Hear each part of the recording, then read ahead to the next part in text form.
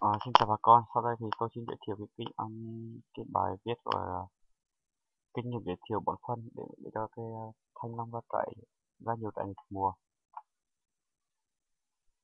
Ờ, thì Theo tiến sĩ Nguyễn Đăng Nghĩa, Viện Khoa học Kỹ thuật Nông nghiệp miền Nam thì chúng tôi tóm lược nội dung và ghi nhận lại cách bón phân để cho thanh long ra trái nghịch mùa vụ lẫn đảm bảo cho trái phát triển tốt và đạt năng suất cao. Tùy theo đợt trong đèn mà chúng ta ứng dụng bộ đợt phân bón như sau. Thì vào đợt thứ nhất thì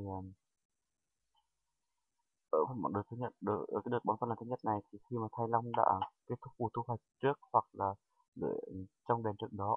nhằm giúp cho cây phục hồi sinh trưởng và hình thành cái vụ hoa kế tiếp, tăng cường quá trình tích lũy dinh dưỡng nhằm chuẩn bị đợt hình thành hoa vụ kế tiếp. Ở cái thời kỳ này thì cần ưu tiên bón phân hữu cơ, phân lân, phân đạm theo cái tỷ lệ NPK là 3:1. Tiếp theo là cái đợt bón thứ hai thì với cái đợt bón thứ hai này là cái giai đoạn mà trước khi trong đèn từ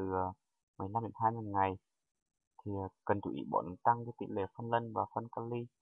giảm phân đạm để mà thuận tiện cho cây trong cái quá trình hình thành mầm hoa, phát triển hoa.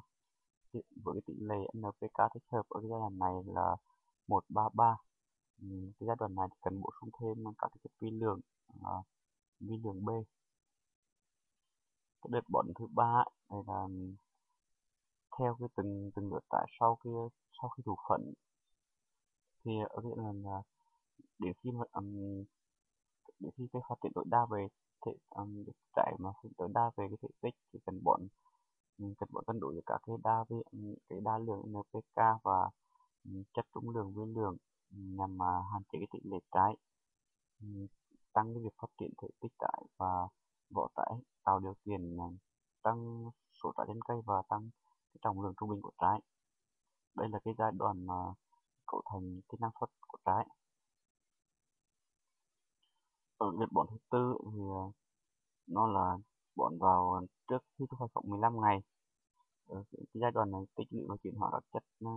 trái, tăng độ chắc của trái và tăng cái chất lượng trái. À, cần cần bón phân kali cần bón phân kali và thêm đạm, chất kali và vi lượng để mà giúp cho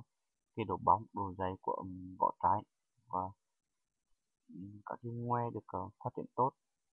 Hạn chế cái sự tấn công của mầm bệnh, cần bón theo cái tỷ lệ NPK là 2:1:3 và cộng thêm canxi. Vâng, đấy là cái thuật bón phân đấy.